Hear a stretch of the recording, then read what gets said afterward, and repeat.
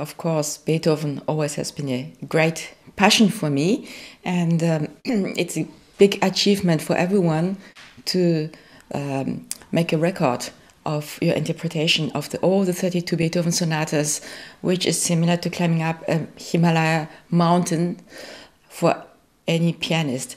First of all, because they're all very different, all 32, but also all great pieces, and to be able to already to play it in a way where it's special, and to make it on a CD, you need a great team behind it. And thank you for Pentatone for this great team. We were able to, I think, make a sound which is the best whatever an artist can wish, with the team, with vision and knowledge, cultivated people. So this was an ideal team for any artist, I think. So Beethoven sonatas, why the 32 Beethoven sonatas? First of all, because it's like going on a trip with Beethoven on one instrument, but then you can see his development during his life. And since the keyboard has changed during his time, it's also historically very, very interesting to follow the development of the time and how Beethoven also changed his way of writing. So it was a challenging preparation, how to study those pieces. There's one way, it's to study the Beethoven quartets, because it's always a condensed world of the music. It's such a perfect world with 4 instruments. So I studied the quartets, I studied the symphonies, and then tried to integrate it to the idea of on which instrument it has been played.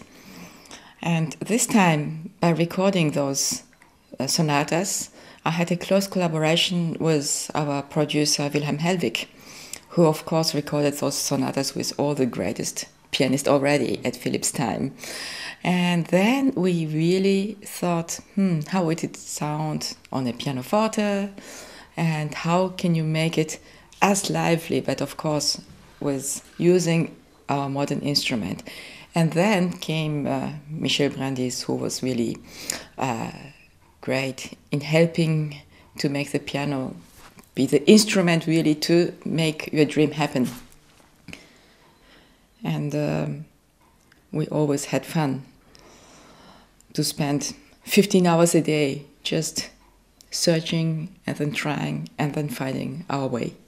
You are also a very good cook, because you made even food for the team in Valdemont. Can you tell something about that? I believe that when you have good food, you have a better energy and inspiration as well. So thank goodness, Wartemunde is a very special studio with wooden acoustic, a little bit like in a church, but not as vibrant, but very similar spirit in the sense that we are all there just for music. And then it has a nice old kitchen. So we all had our duty. Michel was the one who went to look what's on the market on the day, and we made, after the first run through, we made a menu, and during lunch it was either a pasta with whatever was available fresh on the market, asparagus sometimes, and sometimes it was Pfifferlinge. And then we usually had maybe salmon, because it's easy to find in Holland, chicken, and everyone brought different spices.